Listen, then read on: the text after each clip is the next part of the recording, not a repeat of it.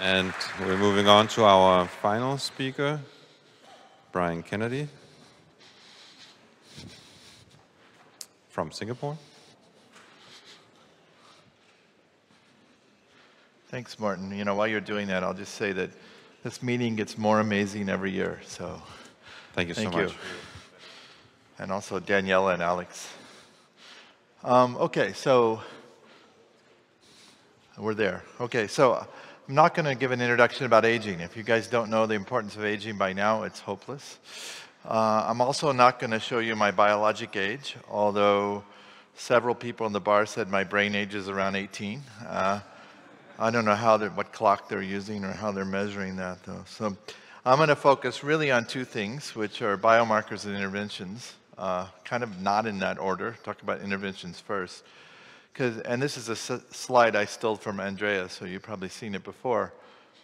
I think, you know, for our perspective right now, which is how do we take all of the potential ways to slow aging and test them, both in animals and humans, and how do we measure that? Those are sort of the most important questions we're trying to address, because we want to really help establish data, validated data that we can slow human aging in the near future. So a lot of people are trying to do that. There's a lot of different ways to do that. Hopefully we can all contribute to coming to that answer, because I think it's very important. And so there's no shortage of interventions. This is a recent slide from, not even recent, it's 2022, from the Drug Age database with 1,000 distinct drugs that somebody's done something with related to aging. And so we've been going through in mice and testing natural products and drugs and starting to test other kinds of interventions to see which ones really have an effect on aging in our hands. A lot of these interventions have been shown by other people, sometimes we can validate them. Actually, often we can. Sometimes we can't, that doesn't mean they're wrong and we're right, but that means we're doing something different and we probably need to sort that out. The ones we can validate, though, are going to the top of the list for the human intervention studies that Andrea talked about earlier in the meeting. And so everything in green we've seen positive effects with. As you probably know, I've worked a lot on alpha-ketoglutarate. I'm not going to talk about that today. And I am going to talk a little bit about gemfibrozil and urolithin A. Before I get into that, though, I do want to have a shout out to Vijay Yadav. This is a paper that came out recently that I had. Minor would be an exaggerated role for me on this paper, minuscule's more like it, but it's really a tour de force paper, and I think it makes us really think about taurine, and that's something we'll be reevaluating in our lab as well, but the data is quite good, so I encourage you to look at that paper. We've kind of changed how we do lifespan studies in mice, and in a sense we're not doing lifespan studies. We're doing 8-month interventions starting at 18 to 20 months, and then using biomarkers, clocks, frailty, to assess whether we're affecting aging or not. And there are multiple reasons for doing that. Even though lifespan probably is still the best one parameter to measure aging, it takes a long time to get there, and that's not how we're doing human studies.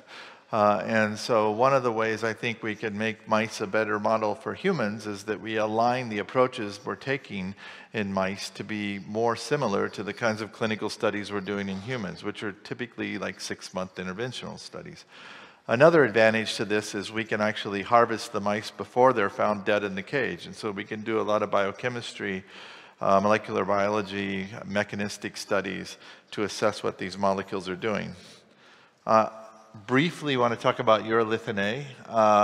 This originally came from Johan Ower's lab, and other labs have worked on this. And I want to mention this because this is a robust positive in our lab. With one nuance. So this is a molecule that can be ingested and converted by bacteria in the gut to urolithin A. It's very active in a whole range of different tissues, and it had been reported to extend lifespan in worms.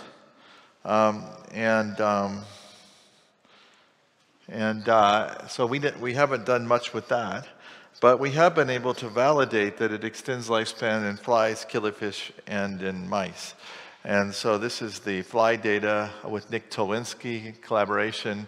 And I should point out that Will Bohr has similar data with urolithin in flies. Killifish data extends lifespan over on the right, as does rapamycin in this study, which was a control, but that really hasn't been looked at a whole lot in killifish yet. Interestingly, urolithin reduces mTOR signaling in the killifish as well, and we see that some of that data in mice too. So again, I want to come back to the point that a lot of the interventions that are extending lifespan, one of the readouts of it is reduced mTOR signaling. Some of them are very direct, like rapamycin. Some are very indirect. But I still think that's a pathway that we have to at least consider whenever we're looking at interventions. Mouse frailty data, so the frailty is normalized starting at time 0. It goes up in the control animals, and it's suppressed at 2 different concentrations of urolithin. It even goes down a little bit in the initial 2 months of the intervention, if you believe this data. Interestingly, you see a preservation of weight in the mice. The weight tends to drop off at the very end of the lifespan in mice, and that's preserved in urolithin. And a variety of measures of increased strength and muscle function in the mice, which is consistent with, much of this is consistent with preliminary data that's published. And so we're very excited about urolithin, and we're doing mechanistic studies. We think we have a target for it now. There's probably multiple targets. We think we have one of the important ones, and we're trying to finalize confirming that data. I want to come to gemfibrozil, and I also want to point out a couple things about mouse studies. And you've heard this before, but it's worth probably reiterating them, also about human studies, that it's important to do both males and females. I didn't mention this, but the urolithin effect in our hands is only in the males and the mice. We're repeating that to see if that's really true, because it was a relatively small sample size, but it seems to be different. AKG is, in this case, we saw it in the males. We've seen it in the females before. Glycine and gemfibrozil were more stronger effects in the females. I also want to point out the importance of doing two concentrations. In the low concentration, we see a pretty significant reduction of frailty by glycine treatment in the females, which is sort of consistent with ITP data. But at high concentrations, it actually reduces frailty in the males. So too often we pick one favorite dose of any intervention in mice, and really we're just rolling the dice when we do that. I understand that it costs a fortune and you can't do a whole lot, but it's worth considering different dosing strategies. Another point I want to make is that it's great to show that your intervention can alter all the hallmarks and pillars of aging. But what we've learned by now is that interventions that slow aging really affect all of the hallmarks and pillars because they become entrained to each other. And so while those are interesting studies to do, I don't think they're telling us about mechanism particularly. And one of the things that we really want to do is to figure out how to combine interventions together. And so we've decided that we need to get closer to the source to try to solve that problem. And so we're going back now in our studies and making a really strong effort to get to the actual targets of the drugs. And one of the assays we're using is something called CETSA, which is based on a really relatively simple principle that when a drug binds to a protein, it tends to stabilize it. And so if you raise the temperature of the extract in the presence of the drug will bind the protein and keep it soluble, keep it from aggregating, and you can see that on a Western blot. And so that's how we got to a putative target with urolithin, and I'll tell you a little bit about our studies with gemfibrozil. Gemfibrozil reduces frailty in the mice as well and extends lifespan in yeast and worms. I'm not going to show all of that old data. This is an old drug, though. Some of the key data was from the 70s, where it was shown that it lowers triglyceride levels and increases HDL. So this is considered a fibrate. It's still prescribed and sold by 7 different companies, even though it's off patent. It has better side effect profiles than other fibrates, at least according to some the clinicians I like. We got really interested in what it was doing. And so the mechanism supposedly is that it gets into the cell, binds to this complex containing PPAR alpha and repressors. dissociates it and allows the transcription factor to go into the nucleus and regulate lipid metabolism. And I have to say that we have beaten ourselves to death to try to validate that mechanism. And I'm at this point relatively convinced that gemfibrozil is not a PPAR alpha activator. And also certainly that it's not, the longevity effects are not going through that. So I'm going to tell you what we think it really is doing. I will say that if you look hard enough in the literature, you would probably may come to that conclusion anyway, because the binding constant in the literature is 300 millimolar, which is not an achievable level in cells. So it's not just our data. So this is an old drug, so let's figure out what it's doing. And so when we did the CETSA, it combined with some of the other in vivo data in model organisms. We came across a binding partner called PEPT1. PEPT1 is a transporter in the intestine that takes up amino acids. And you can see that in the presence of the drug, you get stabilization of the protein, and it does not aggregate. So PEPT1 was identified a while back, and it's a non-specific transporter of dipeptides and tripeptides. So it's really elegant to think of the idea that you have 20 different transporters for each amino acid. But in reality, the vast majority of amino acids come in through this dirty mix of dipeptides and tripeptides that come from the digestion in the gut. Maybe 70% of your amino acids come from a receptor like this. And so I can show you just the mouse data to convince you maybe that gemfibrozil is affecting this. So this transporter is expressed in the small intestine, so we can take out the small intestine, tie it off, and put in fluorescent dipeptides, and then look at uptake of the fluorescent dipeptides across the jejunum, I think. And when you do that, what you find is that gemfibrozil at 2 different concentrations blocks uptake of amino acids. And maybe more importantly, 2 weeks of treatment with this drug will reduce by about 10 to 15% the essential amino acids that are present in muscle. Now we know that amino acid restriction can extend lifespan, and there's a lot of excitement over eating fats and proteins these days, but most of the animal model data suggests that if you keep animals isocaloric, it's actually high carb, low protein diets that lead to longer lifespan. And so we think one of the things gemfibrozil is doing is mimicking reduced amino acid uptake. And if you have less amino acids, you should have less mTOR signaling. And we can show pretty clearly that that's the case. This is a cell culture experiment where we took cells and starved them, and we're looking at phosphorylation of S6 kinase. When we add amino acids, you get induction of mTOR, single amino acids, and gemfibrozil doesn't block that. If you add leucine, the same thing.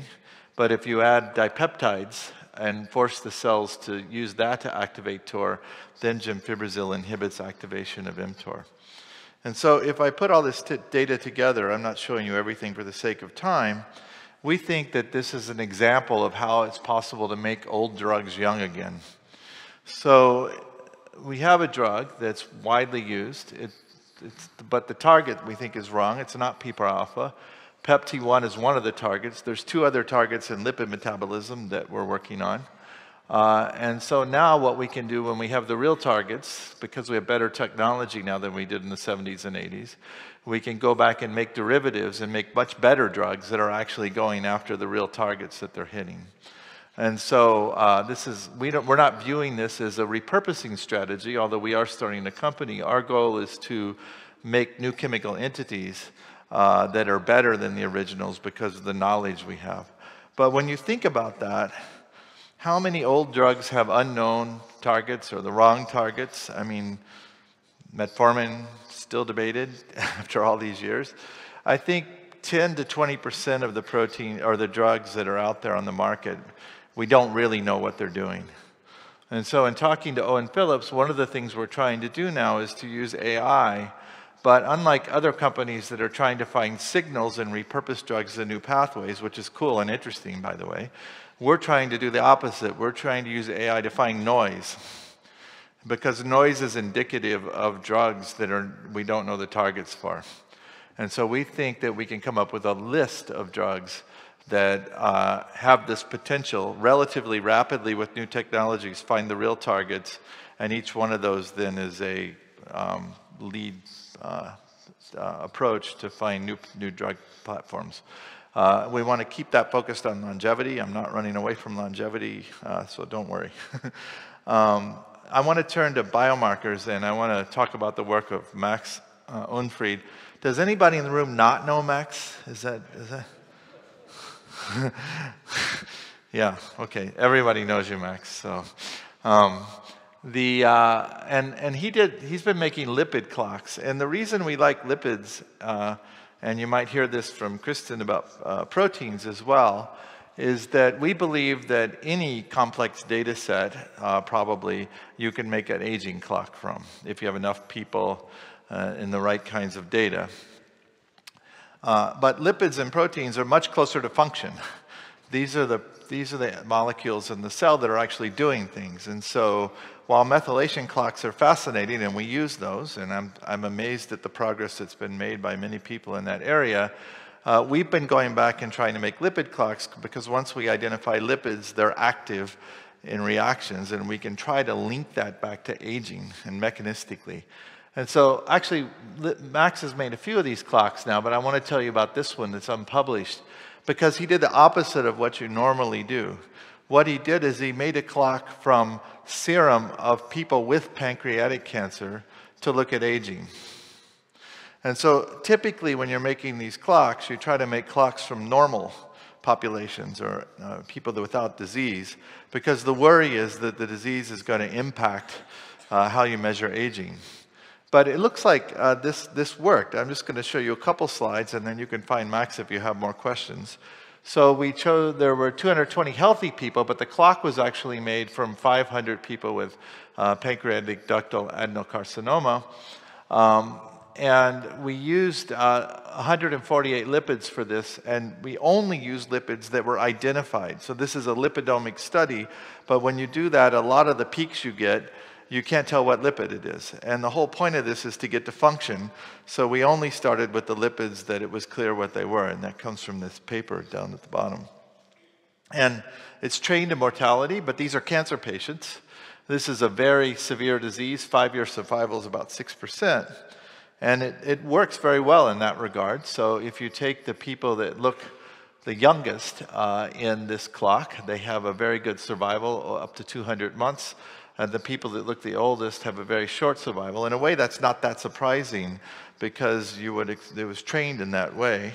But what's interesting, I think, is that you can go back and look at the normal population. And what you find is that even though you train this from the cancer patients, the healthy population scores fairly well, and they're about 8 years younger than the cancer patients. So this is working backwards from normal. Normally you start with a normal population and then show the people with some disease or biologically older.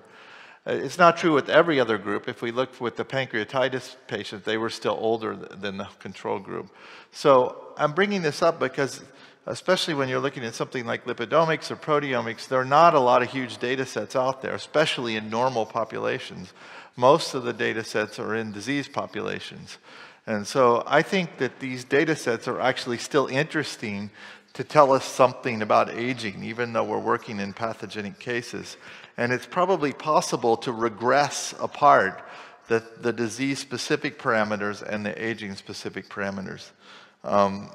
You can actually identify key lipids that drive the prediction of the clock, ceramides, sphingolipids, and many of them, as you can see the risk scores here, many of them are already associated with aging. And so one of the great things about this approach is that it sort of internally feels right, because the key lipids you're pulling out of this unbiased AI analysis are lipids that we know are associated with aging. So it's kind of hopefully closing the loop between all of this long work on the aging and identifying things using older methods and using the AI. It's almost confirmatory. And we have a similar result from another clock. This is lipids from postmortem brain samples, and Joachim in the lab worked on this. And in this case, we made the clock from the normal patients. These are car accident victims and other unfortunate situations. And you get a very good clock with lipids in the brain here. You can also show that people with autism had an accelerated age, people with schizophrenia had an accelerated age, and particularly people with Down syndrome did, although we had a very small number of samples there. But the interesting thing about this is even though the clock generated hundreds of lipids, we could get about 95% of the predictivity of that with just 5 dolichols. And so that's showing that, again, we've hit molecules that have already been linked to aging in the brain, and it's predicting what's going on. So I'll come to a close because Martin's starting to look threatening. Are you capable of looking threatening?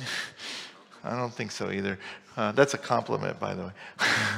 So I think the key questions really are, how do we perform human intervention studies? We're all thinking about that. I don't think anybody has the right answer, and I certainly don't think it's time to everybody agree on one approach right now. I think we need to play a little bit in the sandbox and try to figure out what's showing us the most meaningful data. Which interventions are going to work best in humans? We all have our favorites. There's not enough data. We're very interested in how we combine interventions and also how we personalize interventions. We're doing a lot of studies in mice.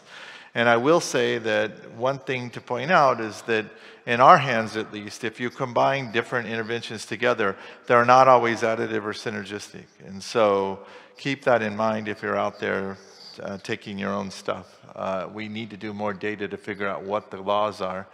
I think it's a critical question right now about whether maximum lifespan can be affected in humans. There's people with different opinions on that as well. It's a fundamental question in biology, and we need to put resources into trying to address it.